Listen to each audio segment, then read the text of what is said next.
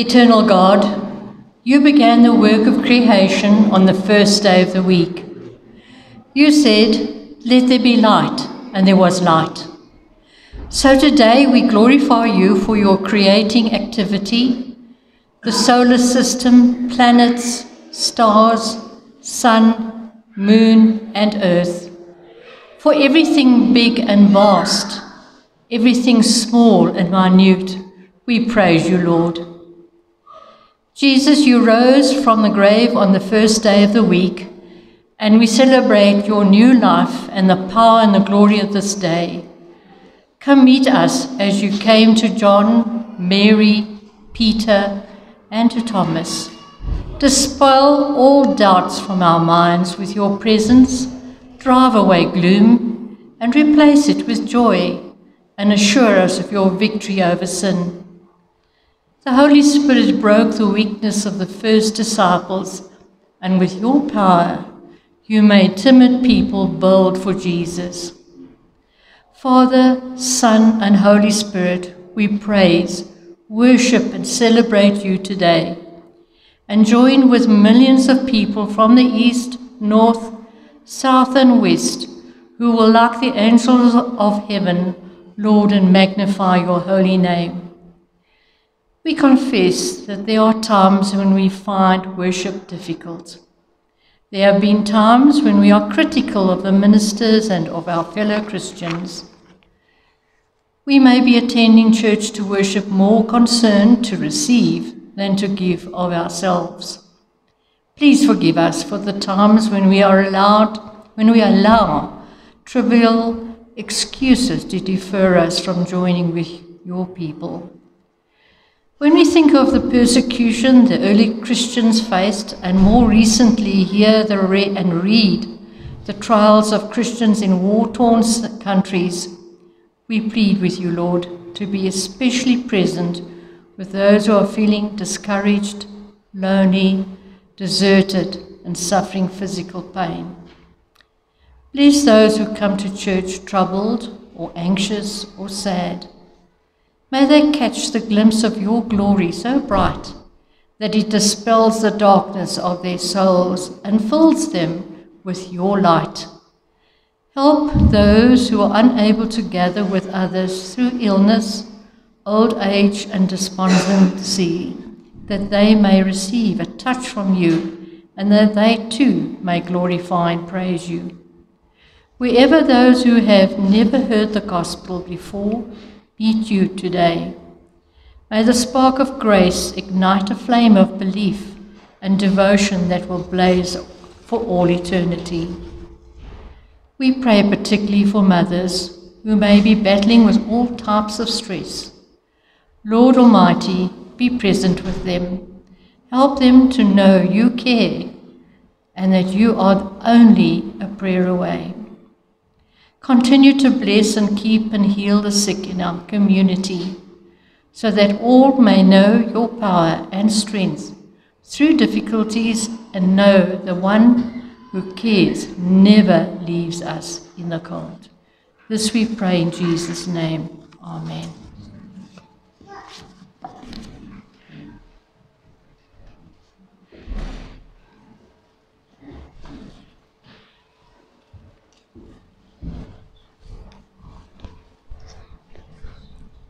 This morning's reading is taken from Genesis chapter 1, verses 1 to 13. In the beginning, God created the heavens and the earth. The earth was without form and void, and darkness was over the face of the deep. And the Spirit of God was hovering over the face of the waters. And God said, "Let there be light." And there was light, and God saw that the light was good. And God separated the light from the darkness. God called the light day, and the darkness he called night. And there was evening, and there was morning, the first day. And God said, "Let there be an expanse in the midst of the waters, and let it separate the waters from the waters." And God made the expanse and separated the waters that were under the expanse from the waters that were above the expanse. And it was so. And God called the expanse heaven. And there was evening and there was morning, the second day. And God said, "Let the waters under the heavens be gathered together into one place, and let the dry land appear." And it was so. And God called the dry land earth, and the waters that were gathered together he called seas. And God saw that it was good. And God said, "Let the earth sprout vegetation, plants yielding seed, and fruit trees bearing fruit in which is their seed, each according to its kind on the earth." And it was so. The earth brought forth vegetation, plants yielding seed according to their own kinds, and trees bearing fruit in which is their seed, each according to its kind. And God saw that it was good. And there was evening and there was morning, the third day. This is the word of the Lord. Thanks.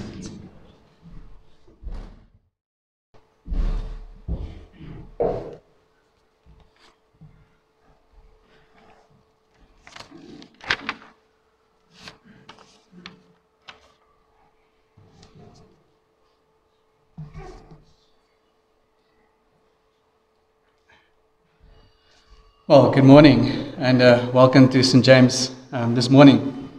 As you heard, today we're starting a new series in the book of Genesis. We're looking at Genesis chapter 1 through to 11 in this series.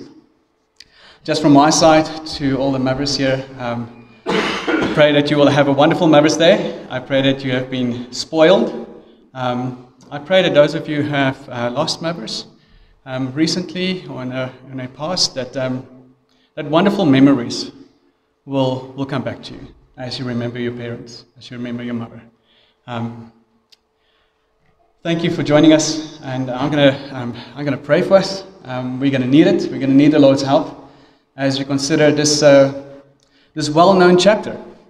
I'm sure that as you have many times made a decision to, this year I'm going to read through the Bible. You started with Genesis, right?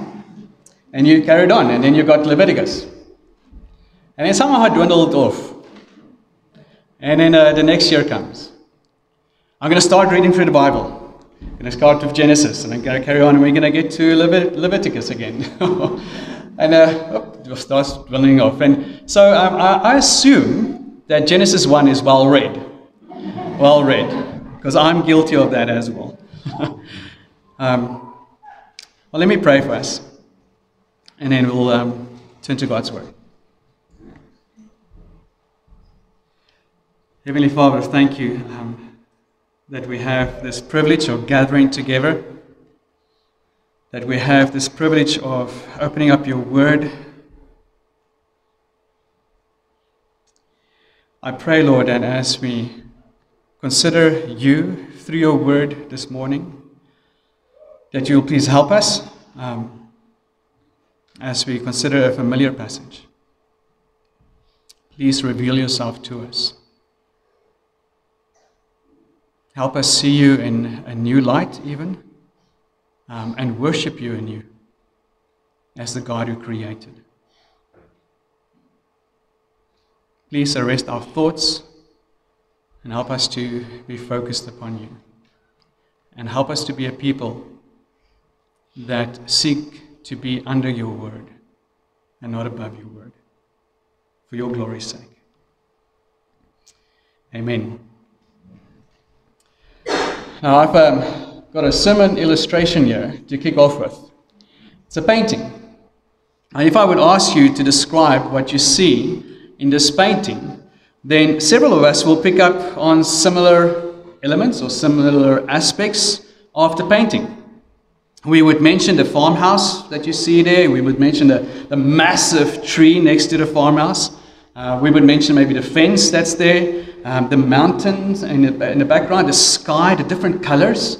We will all pick up on those aspects of this painting. And some of us may even emphasize one or two key aspects of the painting, or even try to identify where the artist is trying to lead our eyes to through this painting. Now, we will get it right to describe this painting in detail, but there will be a limit to what we will be able to describe. You know why? Because we don't know the artist. You don't know the artist. But what if I do know the artist? What if I know him intimately? Do you think it will make a difference in how I will describe to you this painting? Well, certainly. It will make a big difference in how I will describe to you this painting. For instance, I would be able to tell you that this farmhouse is his grandparents' old farmhouse in Mpumalanga. That the mountain behind the farmhouse is where his father used to explore when he was a boy. That just behind the tree line is a river that his father used to play clay lot with his friends. I can even tell you how the artist felt while he was painting this painting. He was joyful, yet he was also sad because his father had passed away, and he longed to be where his father was, where his father grew up. See, knowing the artist makes a difference in how we describe this painting. And in a similar way, when we look at creation, knowing the artist, the creator, will make a big difference in how we describe what we see. And that is what you find in Genesis 1. Moses writes about creation, but he writes it in a very particular way. It is a terrific literary text, structured with many repeated phrases and words. So a question worth asking is, why did Moses write Genesis as he did? And I believe the answer to that question is found when we understand or have some kind of comprehension and understand the context that Moses and the Israelites found themselves in when Moses wrote the first 4 books of the Bible, Genesis being one of them. You see, Moses is not the only one looking at creation and explaining it or trying to explain it. 2 massive superpowers influence the historical context that Moses and the Israelites found themselves in, were the Egyptians and the Babylonians. They also looked at the heavens, at creation, and they looked at the earth, and they tried to describe what they saw, each in their unique way. And the nation of Israel was very much influenced by that context that they lived in.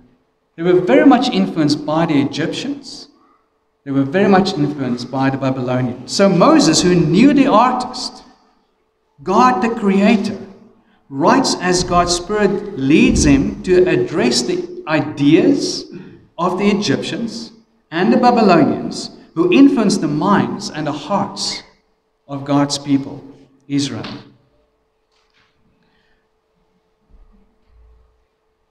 In Moses' day, Egypt and Babylon, the 2 superpowers, had a unique cosmology, a unique view of the cosmos.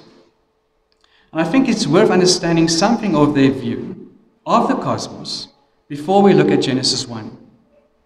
Why? Because the Bible's creative narratives that you find in Scripture are not in dialogue with modern scientific ideas about origins, but are in dialogue, in a conversation with ancient Near Eastern cosmology, a dialogue with the Egyptian or Babylonian or Canaanite cosmology, their view, their understanding of the cosmos. And in that dialogue, Genesis 1-3 shows many similarities with other ancient Near Eastern cosmologies and many fundamental differences. So modern day cosmology is an account of the universe's origins as humans experience it.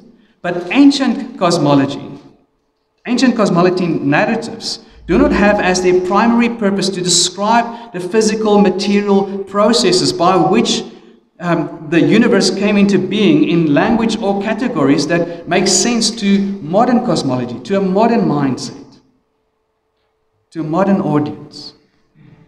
What they do have as their primary purpose is to address basic worldview issues, the nature and the purpose of the world. Who am I? Why am I here? And especially, to whom am I ultimately accountable to? Who are the gods? It's world issues, a world view. So for instance, according to the Egyptian cosmology, and you can see that on your handout that we handed out to you, Egyptian cosmology, Nut is the sky goddess, who is the sky dome full of stars. Geb is the land deity, and Shu, the god of air, kneels on Geb and supports Nut. The sun god Ra travels in the waters above the Nut, riding his boat across the sky, upper left, and descending into the realm of darkness and death to the waters under the land. And if you wonder what happens to the sun god after he enters into the realm of darkness, well, the picture below, Ra is pulled through the underworld sea at night. And the god Seth spears and defeats the deaf god Apophis, a snake, while the boat is pulled by subjugated night demons, jackals and snakes. See, that's Egyptian cosmology for you. And that is what influenced Israel, God's people. Now, according to the Babylonian cosmology, turn the page, an ancient tablet text expresses the traditions of the primeval waters, generating the pantheon of old deities, which will be taken over by the young upstart god named Marduk, the patron god of Babylon. It begins with the uncreated or the pre-created or the pre-ordered state. So look at the writing underneath, just a little bit lower than on the page, in the middle. When on high no name was given to heaven, nor below was the netherworld called by name, primeval Apsu, that the language means deep abyss, was she who bore them all. So was their progenitor. And created Tiamut, the salt ocean, was she who bore them all. They were mingling their waters together when no gods at all had been brought forth, none called by names, none destinies ordained. Then were the gods formed within these two, the deep abyss and the salty ocean. So the waters brought forth the gods. And eventually the gods all developed with Ea and his son Marduk at the head of the pantheon. Tiamat, salty ocean, threatens to take over with her chaos waters, and she becomes a giant sea dragon. Marduk battles and destroys her, using half her body to make up the waters above and the waters below. So what you notice about Egyptian cosmology is that it ascribes divineness to elements. The sun, the moon, the stars, air, sky, waters, etc. They see it as deities. And this is called what? It's called pantheism. Pantheism. God is all and all is God. Babylonian cosmology saw different gods warring against each other to bring about the cosmos, cutting in half and separating and warring and taking over. See, these are the two superpowers that influenced the nation of Israel. So what is the point of sharing all of this with you? To start in this way, when we look at Genesis. Well, there are two main reasons. These thoughts and beliefs heavily influenced the Israelites. For 400 years, they lived in Egypt. And when they eventually came out of Egypt during the Exodus, these were the idols that they took with them in their Exodus journey. the gods that many of them brought out of Egypt. These are also the idols that they adopted and worshipped when they took over the land of Canaan. This is what Moses is writing against, you see. He uses the same kind of words, the same kind of language by the Egyptians and by the Babylonians, or even the Canaanite cosmology language. He's writing to give the Israelites a biblical understanding and meaning of the cosmos. Let's turn to the text. There are some common grounds between Genesis 1 and the ancient Eastern cosmologies, but there are significant differences.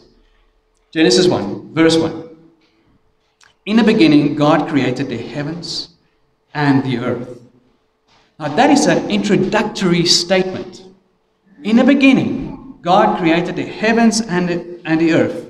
And taking that sentence together with chapter 2, verse 1, thus the heavens and the earth were finished, and all the host of them.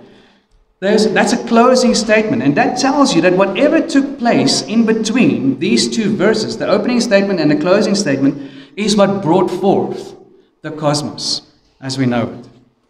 The word beginning in verse 1 in the original language is a word that refers to a period of time rather than a first point in time. And it labels what period of time? The 7-day period of creation described in the remainder of Genesis 1, rather than a point in time before the 7 days. Remember, it's an opening statement. So it provides an introduction to the period of creativity. It is like the author is saying, well, in the beginning, God created the heavens and the earth. Now let me tell you how he did that. And then he continues. Verse 2, the earth was without form and void, and darkness was over the face of the deep. And the Spirit of God was hovering over the face of the waters. You see the common language there? How important was waters with the Egyptian cosmology and with the Babylonian cosmology? Extremely important. Hey, but who's hovering over the waters? It's the Spirit of God. Now notice the three elements of this what we'll call pre-creation state or pre-ordered state.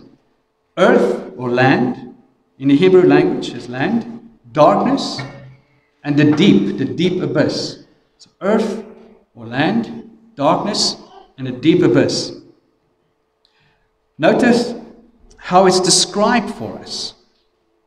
Without form and void, or as some translations have it, wild and waste. In short, danger. This is dangerous territory.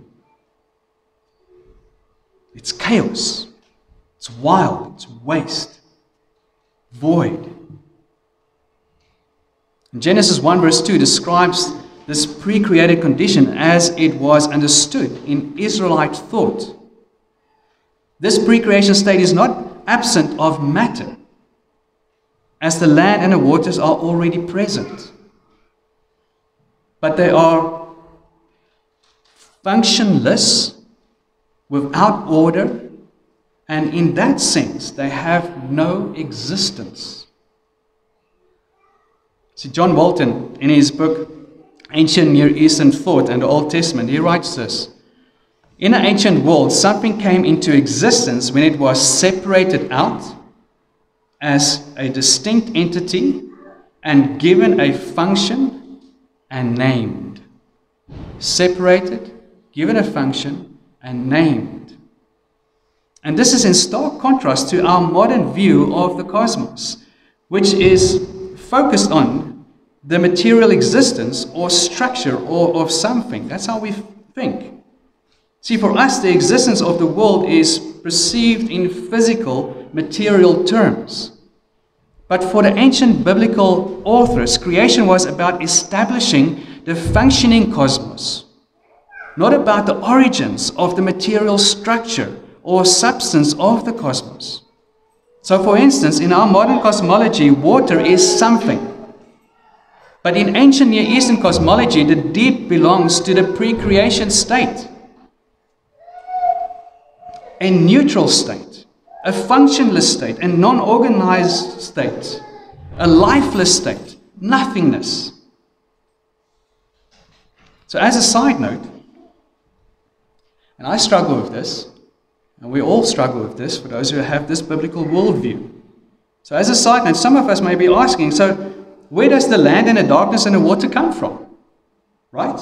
Did God not create out of nothing? Well, Genesis 1:2 describes matter that was part of the pre-creation state. So where does this matter come from? Now, Genesis 1:2 does not tell us. It's absent from telling us that. Therefore, we need to look at other texts in Scripture. So, for instance, John 1 verse 3, speaking of Jesus, all things were made through him, and without him was nothing or anything made that was made. Even the pre-creation state, Jesus was there, and all things, even that, was made through him. So this would include a pre-creation matter. But remember, and this is a struggle for us, it's a paradigm shift. When you read Genesis 1, to think how the author thought, how the people that he's writing to thought. So remember the wild and waste kind of language. The darkness and the deep abyss are all ancient Near Eastern terms, ancient Israelite terms, biblical images for nothingness, non-existence, a pre-creation state. There are three elements of disorder, and what fascinates me is that all three are separately addressed in days 1 through to 3 of creation. Day 1, light contains what? The darkness. Pushes the darkness, and it controls the darkness. Day 2, waters are separated and they are ordered. Day 3, land emerges from the waters and edible plants from the land. See, all three of those elements addressed in days 1 through to 3.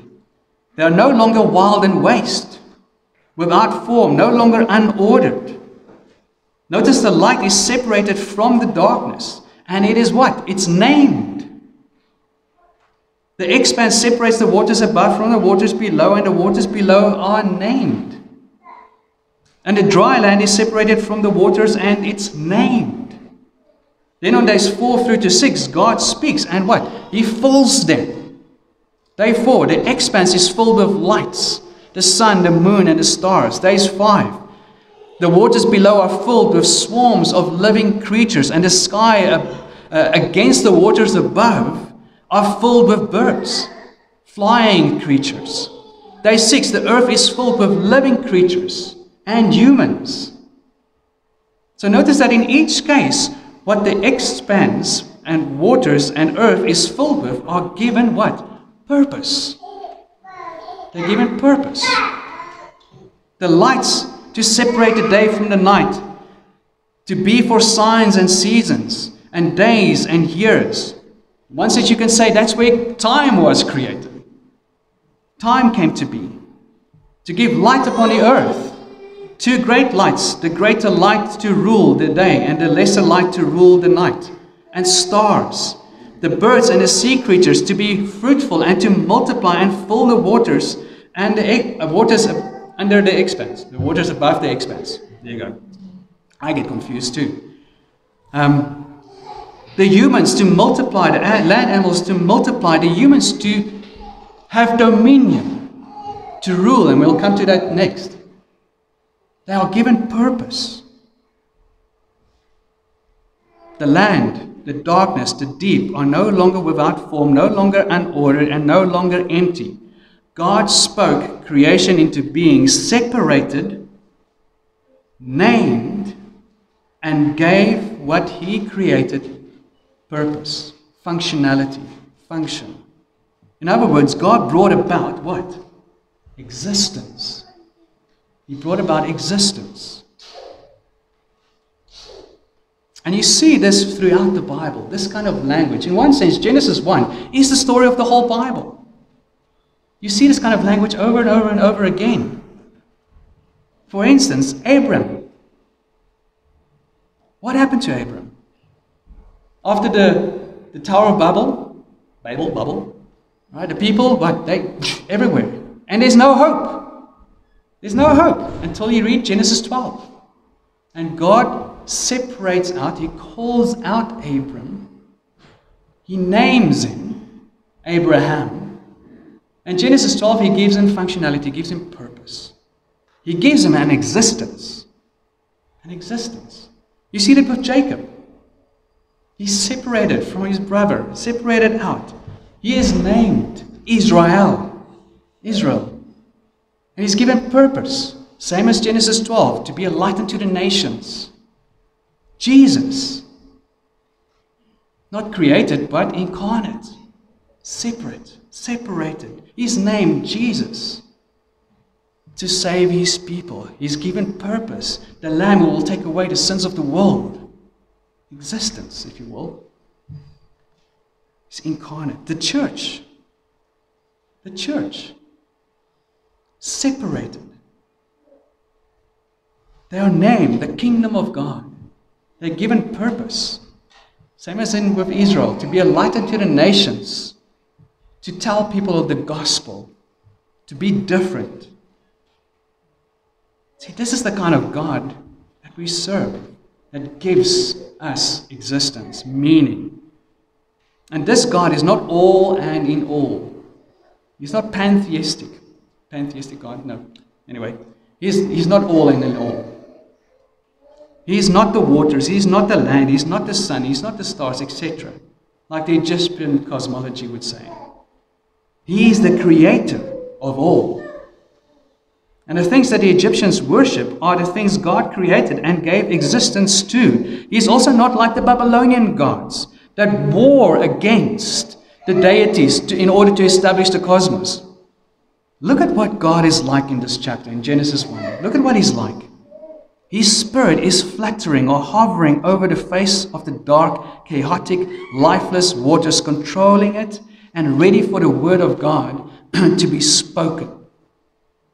He creates order out of chaos. He speaks creation into existence. He invites creation to partner with Him. He delegates His authority.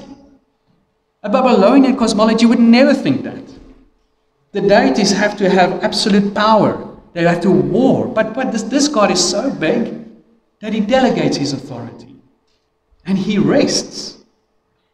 Notice the repeated phrase, and God said, let there be. Verse 3, and God said, let there be light, and there was light.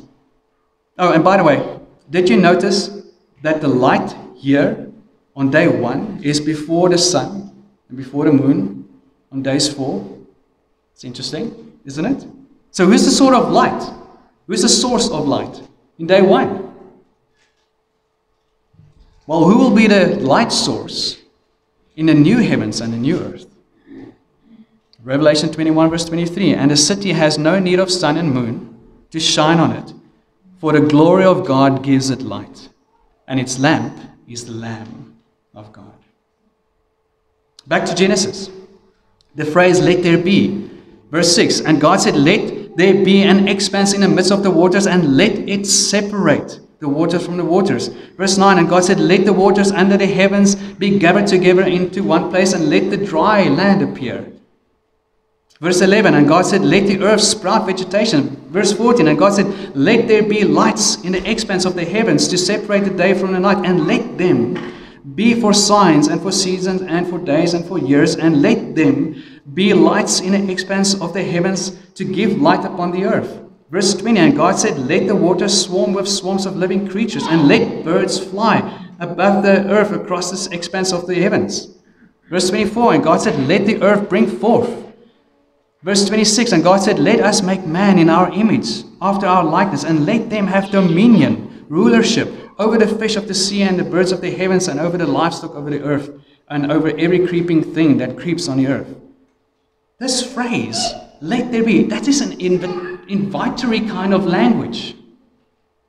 It's an invitation kind of phrase. It is not like war language, like the Babylonian cosmology or the Babylonian gods. It is partnership. It's partnership language. Look at how he delegates his authority, this God of the Bible, to the two great lights. And God made the two great lights, the greater light to rule the day and the lesser light to rule the night and the stars. And God set them in the expanse of the heavens to give light on the earth, to rule over the day and over the night. To humans, verse 26, and then God said, let us make man in our image, after our likeness, and let them have dominion over the fish of the sea and over the birds of the heavens. The delegated rulers above in the sky and below on earth. God shares his authority. It's interesting to note that God's delegated rulers mirror each other in one sense. See, the sun and moon both function as a pair that rules the day and night. On day 6, the man and woman function as a ruling pair over the land, sea, and expanse, and the animals and the fish and the birds. A pair ruling above and below. And he invites them to partner with him as delegated authorities under him. How big a God is that? To share his authority and to be sovereign over all, and not trying to fight to keep his own. He shares his authority. See, the God Moses describes in Genesis 1 is far different from the ancient Near Eastern ideas of gods. This God even rests after he created and gave creation its existence. I noticed something interesting about day 7. Day 7 does not end. Did you notice that? It does not end with the repeated phrase, and there was evening and there was morning, the 7th day. Why not? Because that is where we are heading, you see, to the place of rest in a new heavens and in a new earth. And until then, every Sabbath or every Sunday, we are to be reminded of God's presence and the ultimate rest to come, which will have no end. It will be eternity with God. Lastly, let me point out one more difference from the Egyptian and Babylonian cosmology. Notice the repeated phrase, and God saw that it was good. That it was good. See, ending after God created humans, it ends with, and God saw everything that he had made, and behold, it was very good.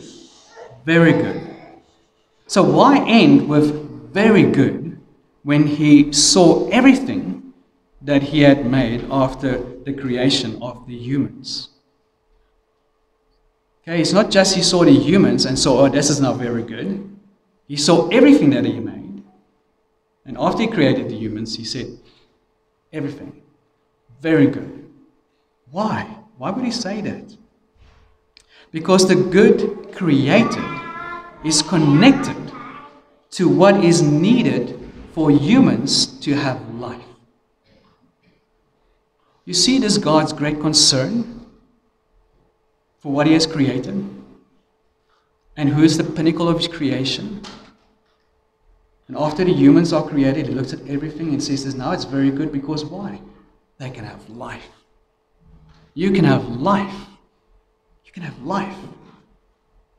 The land and its vegetation and creatures, the sea and its creatures, the sky and its creatures and starry hosts, all relates to what is needed for humans to have life. And it started with light. Verse 3, and God said, let there be light, and there was light, and God saw that the light was good. And God separated the light from the darkness.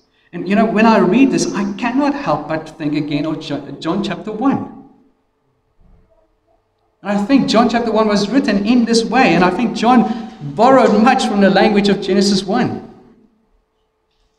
John chapter 1 verse 1, in the beginning was the Word, And the Word was with God, and the Word was God. He was in the beginning with God. All things were made through Him, and without Him was not anything made that was made. In Him was what? Life. And the life was what? The light of men. The light shines in the darkness, and the darkness has not overcome it. It contains darkness. It cannot overcome it. Jesus. See, in Genesis, when God says it is good and very good at the end, it is because it relates to life. But when Jesus was incarnate, it was not just very good. It was perfect. It was perfect. Why? Because in Him was life. And the life that was in Him was the light of men. A light that shines in the darkness, and the darkness has not overcome it. When God created and addressed the wild wasteland, the darkness, the deep abyss, He did not remove the dangers of the chaotic sea and the darkness. Instead, He ordered it and created life to fill it. And there will come a day when the dangers will be removed. In the last 2 chapters of the Bible, John again writes that there will be no darkness in the new heavens and the new earth, and the sea will be not there. But there will be light, God being the source of it. And it will be what kind of waters will be? Living waters, flowing from God to His eternal beings that's going to be with Him. But until that day, though God had rested from His creation work, there is one particular creation work He continues to do. He continues to do. And that He will never rest from until that day. 2 Corinthians 5:17. It speaks of this, doesn't it? If anyone is in Christ, he is a new creation. The old has passed away. Behold, the new has come. The new has come. And guess what God does when He makes you into a new creation? He separates you.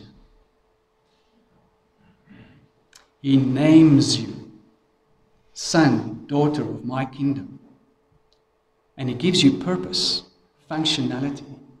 He gives you existence. Existence. Where is true existence found? It's found in Christ Jesus. The one who was separated, the one who was named, the one who was given the purpose to live on this world, on this earth, without sin, to go to the cross, to take upon Him our sin, the Lamb that will take away the sin of the world, and be resurrected from the dead so that He can give us life, the light of the world to give us life. And in Him we have found existence. Existence. To make a difference in this world. All of the Egyptian and Babylonian gods were gods to be appeased. They were to be appeased. Yet the God of the Bible is a God that created a cosmos to sustain life, to give life, without humanity having to appease Him somehow. But instead, He gives even His own Son so that you can have eternal life. There's no way that you can appease this God. You can only receive this gift that He has given, His Son, so that you can have existence, true, meaningful existence. Let's pray.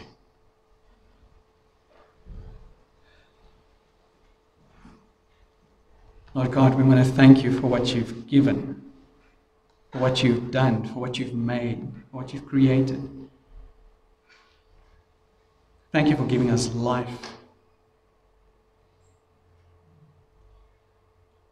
Lord, I pray that we would know our existence, that we will have the worldview that you want us to have, who we are, and why we are here, and who we are ultimately accountable to.